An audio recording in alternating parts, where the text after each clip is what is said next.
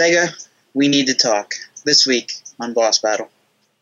Find yourself in the Beachview area of Pittsburgh? Check out the official pizza of this show, Slice on Broadway, sharing an abnormal obsession with pizza we can relate to. Check them out at sliceonbroadway.com and tell them this show sent you. Welcome everybody to Boss Battle number 150, a show in which the writers of InsertCoinToBegin.com get together and talk about video games. I'm your host, Bobby F. J. Tom, but before we get to the infotainment and good time making of this podcast, let's see what everybody achieved this week. Chachi, how about you? What'd you achieve? Nothing. Okay. I did a review. I played 0 video games. Mine's going to be pretty similar to that. Oh, man. I mean, I did the normal stuff. I checked on my cats. I've given up on Crossy Road. I don't care anymore. Oh, that's sad and disheartening. Yeah, well, you know. Did you get this? Did you get Psy at least? No. Oh no. But you can. I mean, you can only cross so many roads, Bobby. How many? You can only cross so many roads. How many roads must a man walk down before he can call himself a man? Exactly. And I got sick of walking down the road, so. I mean, normal stuff. I played Blobs from Sorg on Friday and a lady. Sorg and a lady on Friday. That's more than I did. I prestiged. Yeah! That's always fun. Nice. I prestiged with Chachi and his lady. Did it go... Well, that sounded real bad. You know, I want the new version of Blobs. I want a sound pack for Blobs 2 where it's just Bobby doing that. We used to do that all the time, like for life situations. Like, you did something right. You like level up and stuff. It's fun times. That's how obsessed we were with Modern Warfare 2. So, Sorg, what did you achieve this week? I said the Blobs and I prestige. I think it's my second prestige, of course. But I spent a good amount of time with BioShock Infinite. I got to the point where it got scary. And especially with these guys, the Silent Boys, this feels like BioShock now. Holy crap. Holy crap.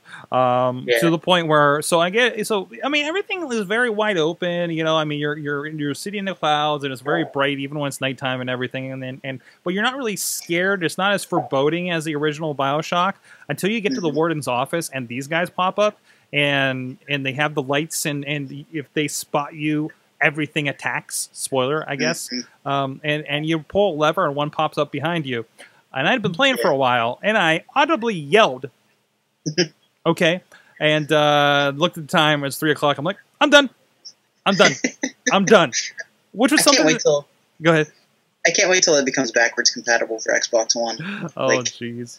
I'll be playing the hell out of it again. It's one of my favorite games of all time. And you'll be able to let's play it through the Xbox One services and DVRs. That's the best part of that. I can do that anyways through. So that was the biggest thing. I don't have it hooked up anymore, but I have to do that. Infinite. I'm sorry, Injustice on the iOS actually had a special for 4th of July with double XP weekend. So I was diving into that, got my first gold character on that one. So cool. Went from having like absolutely nothing to finally like feeling like I could get somewhere in the game. And I unlocked Dean Ambrose in the special challenge that they had on WWE Immortals. So nice. And I think the superhero Daniel Bryan is next. And I'm at the point I can like get those if I put the work in on them. And it's not like annoying to put the work in on them. Like I'm like, oh cool, I'm playing and I'm doing something. So I'm in a good spot with it. I'll play some Street Fighter, Super Street Fighter Arcade. So yeah. Holy shit. What? Yes. Are you talking to me? Yeah, you're the one that said holy shit and didn't mute yourself. Yeah. If it's sorry, I thought I was muted. We went to Palmatuming this weekend. And it's not related to the show at all, but there we saw this dog that's a mix between a pug and a chihuahua. And now we want one. Pug Wawa. No, it's actually called a chug. And Either one's great. I found one that looks like Chewy. Oh. So that's why I said holy shit. I thought I was on mute. I apologize. Continue with the show. All right, well, now it's time to learn what I did this week, which was Basically nothing. Oh. I checked my cats. I'm addicted to Simpsons Tapped Out. Didn't get to play anything on like console or anything like that. But this week there is a Microsoft sale, and Far Cry 4 is $24. I might get it finally. Oh no. Yeah, there's a couple other games on there that are on sale that are pretty cheap too. That I'm thinking about getting. Goat Simulator, $6.69.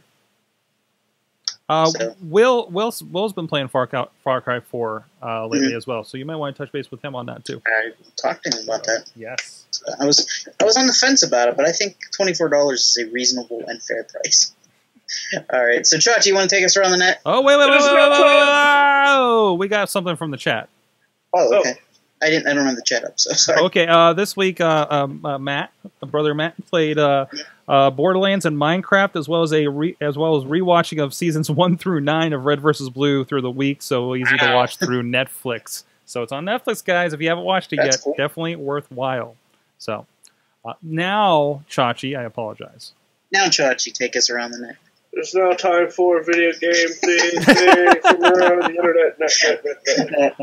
Sorry, I had so much energy put into the first one. You put your all into the first one. The second one was just a formality. Yep, the sword just shut me down. Sorg, you ruined the fourth of everything. What? All right, yeah, no. So this week I came across a few videos and some stuff. I don't know how to say it.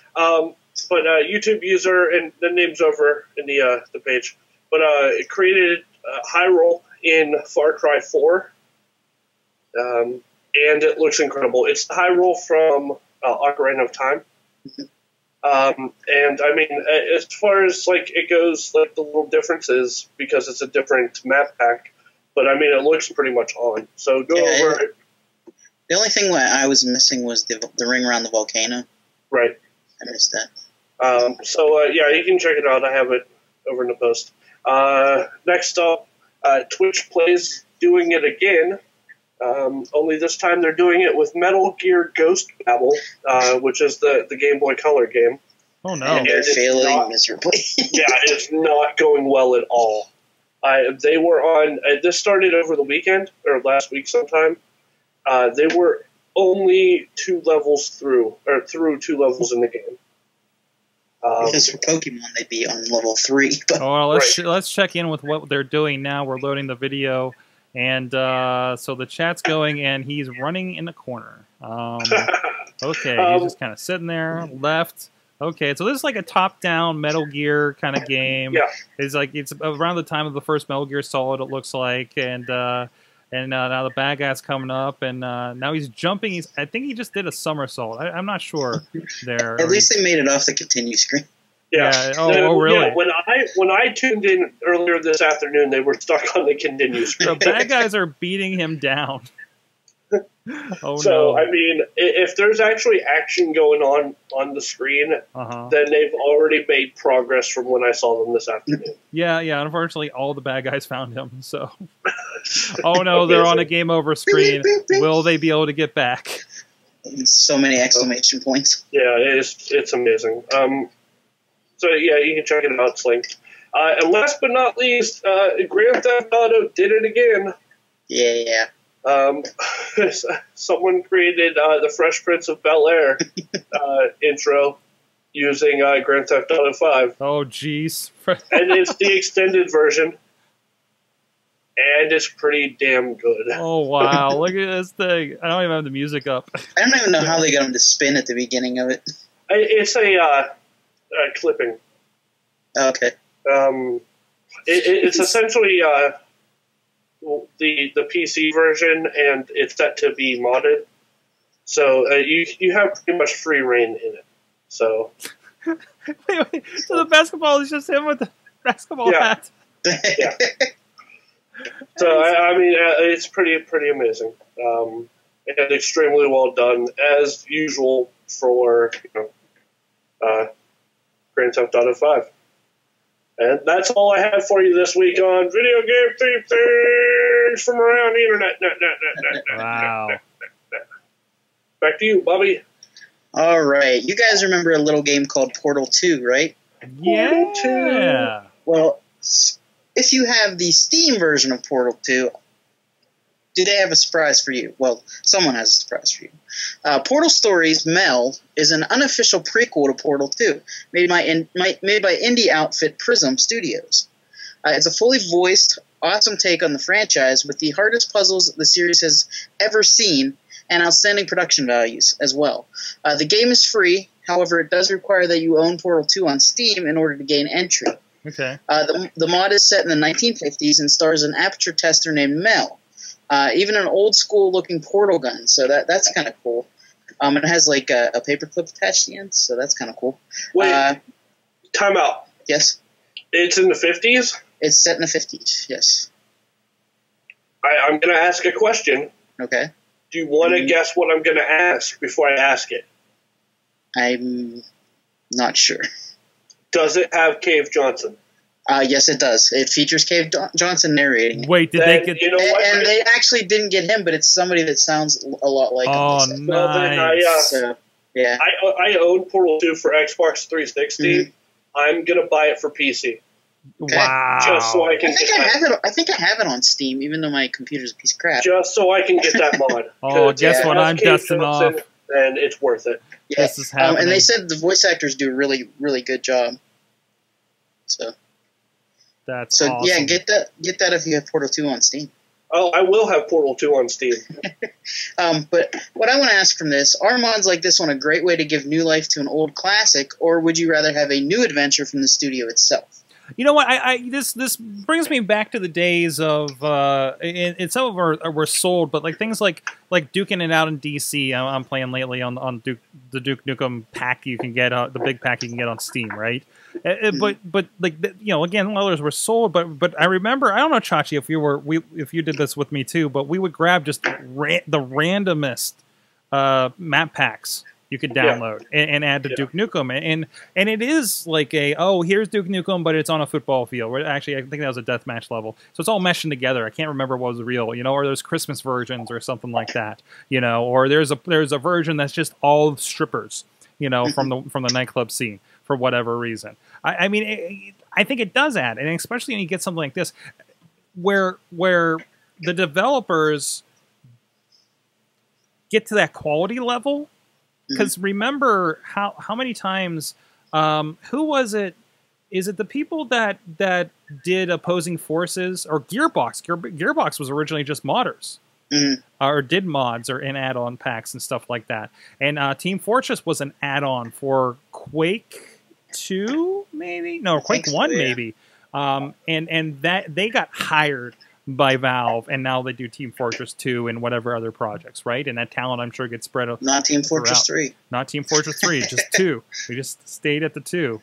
Yet it's so different now than it was 10 years ago. Amazingly different. And still fun to play, by the way. I popped in that a couple weeks ago. But, well, they keep modding that game, too. I know. Well, that's like, they're evolving the game. It's not just a mod. Right.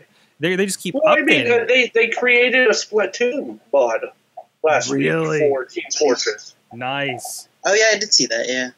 I tried to find. I was going to put it in the themed things post, but the Nintendo took the video down. Oh, jeez, Nintendo. Boo, Nintendo. We just want to love you. But yeah, no. If people want to keep doing this and the studio is okay with it, then by all means do it. Because I could play another 3 games worth of Portal 2 stuff. Oh, yeah. So, I mean, it's completely worth it, and it's definitely fun. So, look what Fallout 4 is doing with mods on Xbox. Right. I mean, and we'll talk more about Fallout 4 a little later. But, yeah, and like with most games on Steam, it does add to it. Like, I know there were a lot of the modders and they fixed a lot of the glitches that were going wrong with like certain games. Right. I think it was City Skyscrapers or whatever, Skylines. I think they like fixed a lot of the things that were wrong with the game. Not saying there was a lot wrong with the game because it was one of the best games of the year on PC. People have said, but you know, more power to them. Extend the life of the classics. So, all right. Speaking of downloadable content, Dragon Age Inquisition released released on last-gen consoles, as you guys know. But BioWare isn't supporting the PlayStation 3 or 360 versions with future DLC. Aww. If you played the game on the old console but plan on upgrading to the latest model, you can continue your previous journey by bringing your save game over to a newer system thanks to a newly announced transfer feature. Okay, you ready for this? Mm-hmm. This is what you need to do. You need to own 2 copies of Dragon Age Inquisition, one on the old system, one on the new system. You can only transfer from old consoles to new, and within the same console family. It needs to be PlayStation 3 to PlayStation 4 or Xbox 360 to Xbox One. You also need the Black Emporium DLC installed on both systems, which is free, by the way. If you have any items tied to an old save, like pre-order bonuses or anything like that, that you have not bought or downloaded from the new system, they will not make the transition, but the save will still transfer. If you bought a DLC pack, like Jaws of Hakkon, or whatever it is, Hakkon, you can re-download it on the new system at no charge. You can also transfer your multiplayer progress. You guys got all that? Mm-hmm. Is this what I want to know for this one is this a sign of the end of the last-gen systems, or in other words, is it time to upgrade? It's not a sign of the end of the last gen, because games are still coming out on this gen. It's just starting, man. With Call of Duty coming out in November for this gen, then I would hardly say that it's the end. Okay. Near the end. They're getting but yes, it's time to upgrade. Yeah. I think so. So, I mean, while this gen is still going, it is time to upgrade to the new gen because more and more developers are going to stop going. Mm-hmm. Well, it's going to get to the point. Obviously, we're not getting a lot of new franchises or anything on the old gen, but it is going to be the mass Call of Duties and the ones where they will be making sports games. Like they will be continue to make them until they can't match it, period, anymore. Didn't they announce WWE 2K16 is going to be on last gen? Yeah, but do you remember what happened? Like they were still releasing PlayStation 2 versions well into the life cycle, and you didn't want to play them. And so if you're sitting there with a 360 and a PlayStation and you see the announcements for the 2K games, don't get excited. Just don't. Yeah. Really. I mean, we saw that last year. It was basically like a slight upgrade to the year before with like some roster and stuff. That's it. And it's unfortunate, and I think it's been so long because this has been the longest life cycle we've had ever. I think 10+ years. Yeah, I mean, it's so I think people forget what happened 10 years ago when we went from PS2 to PS3 and Xbox to Xbox 360. So, but also history proves Sony will support that PlayStation 3 forever. Forever. Like the PS1, I think, was still available when the PS3 came out. Yeah, didn't they make it like its own little console with like, and they even released a small screen for it, so you can like almost make it a handheld system? Yeah, they did all kinds of stuff like that. But you got to think that still, there's no reason if you're a parent with a kid on a budget to get a 360 and be able to like, I got you this $20 game where I can buy all the games at $5 below. You know, I mean that's and they're fine games. I don't feel like I'm left behind playing 360 games like I might have going from PlayStation to PlayStation 3, you know? I mean, you saw that's way better. I'm still yet to really see the reasons for Xbox One, but it's getting easier to make that decision little by little. And based on what's coming on the pike. Yeah, based on just like new properties coming out, like it's going to be just, I'm not getting it because that's the system that can do more things. I'm getting it because that's a system that has the game I can't get anymore on this old system. So that's what I think. Just like Chachi. That's where I'm at. Yeah. I can't get Assassin's Creed on 360, so time to upgrade. Yeah. Yep. Yeah. So, which I think, I don't know, I think it's going to be a harder sell. Other than that, you got to have the really good games coming out. Oh shit, upgrade. That's my thing from Idiocracy. It's my favorite line. All right. Speaking of upgrading, you guys remember what happened at E3, right? A bunch of games were shown off. Still a haze. Today, they announced the winners of Best in Show and a couple other categories. Took them long enough. Fallout 4 took home the Best of Show at E3.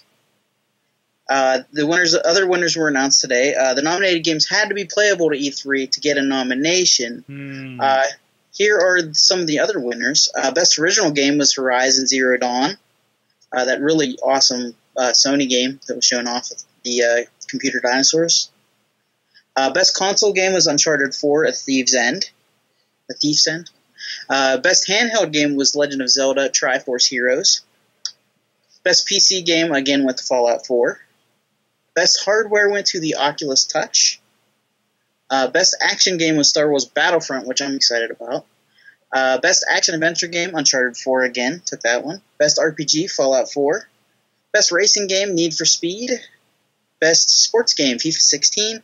Best family social game, Super Mario Maker, which looks hella fun. Best online multiplayer, Star Wars Battlefront once again. Best independent game, No Man's Sky, and special commendation for graphics, Uncharted 4: A Thief's End. Are you surprised that Fallout 4 won big at E3? I'm not surprised. It had the most buzz, didn't it? Mm-hmm.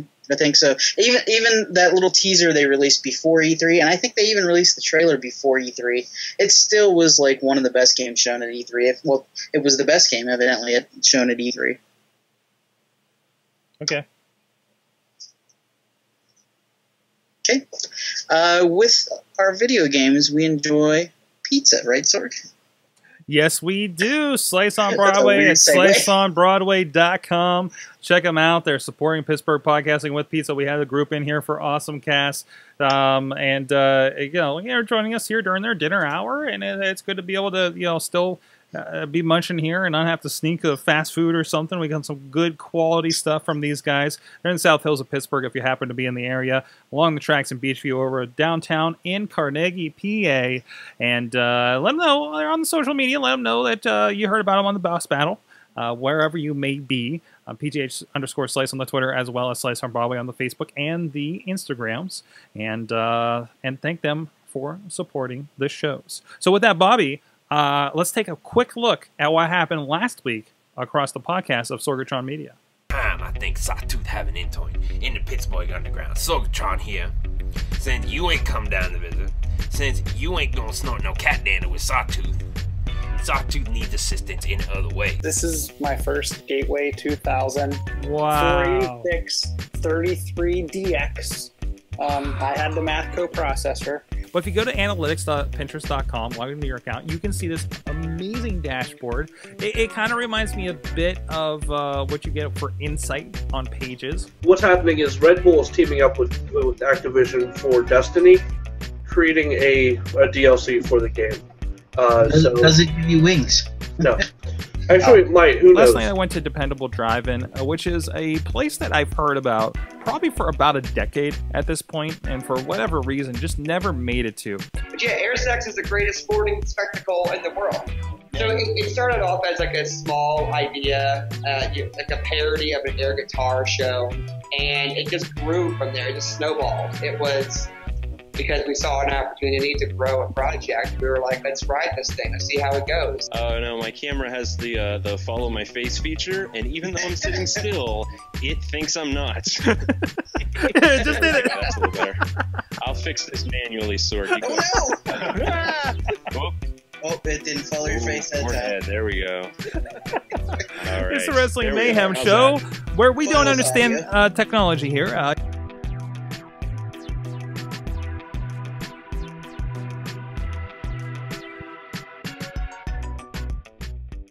Chachi Plays for Kids is coming back again, the 24-hour game-a-thon for youth arts programs in Pittsburgh. August 7th and 8th at the Toonseum, or join us live. ChachiPlays.com. Find out how you can make a difference too and donate today. ChachiPlays.com. Up, down, down, left, right, BA, start! Yeah. Wow, we did so much last week. Get some time to check that out, guys. All right. When Sega acquired Atlus in 2013, there were fears that the publisher would be transformed by the company. Through nearly 2 years of releases and unwavering commitment to loyal fans, those concerns have largely been abated. What few, if any, foresaw was that Atlus wouldn't just thrive under Sega, but it would play a role in reforming the Sonic publisher's business, which is a good thing. According to Siliconera, translation of a recent interview with Famitsu, Sega has watched how Atlus operates and will be incorporating successful practices into its own business. As far as the Western market goes, we learned a lot from Atlus, says Sega president and CEO Hajime Satomi. If we can make a title with proper quality, I believe there's a good chance for it to do well, even in the West for some players that like to play Japanese games. Satomi also says that he recognizes over the last decade Sega has partially betrayed the trust of longtime fans. Sega may have something to announce at Tokyo Game Show this year, but Satomi recognizes that its shift to greater quality and its efforts to make amends to fans will be a longer endeavor. So, the final round question this week is, can Sega redeem themselves in the eyes of gamers, or is it too little too late? What are your thoughts? It's not too late. I don't think it's too late. But they need to really kick ass, and they don't have the momentum. And this restructuring, until you see until you see a game that proves to me, it makes me forget how much Sonic has been abused over the last few years. Like the Sonic, you know how good a Sonic game has to be for us to buy into it at this point. It can't just be a good Sonic game. It has to be like the Assassin's Creed of Sonic the Hedgehog in order for us to care. I even think they have to go better than that. No. I'm saying I'm saying they need to. You say they need to get better than that. Yeah. Okay. It has to be the Skyrim of Sonic games. Okay. All right. I just think Sonic. I mean, they lost a lot of loyal fans. I know. But, hey, it's like you said, it's never too late, but it's going to take a lot. This is the thing that Nintendo is in danger of, is that kind of brand falling out. But the thing, regardless of what we think about Nintendo, and really I think if nothing else, because we wouldn't think Nintendo was so bad if they weren't supporting their own console, I think. The games are good. The games they do put out are good. Very good. Are great quality. They're never a slouch for that quality. So Sega dropped the ball on quality, and look what it did.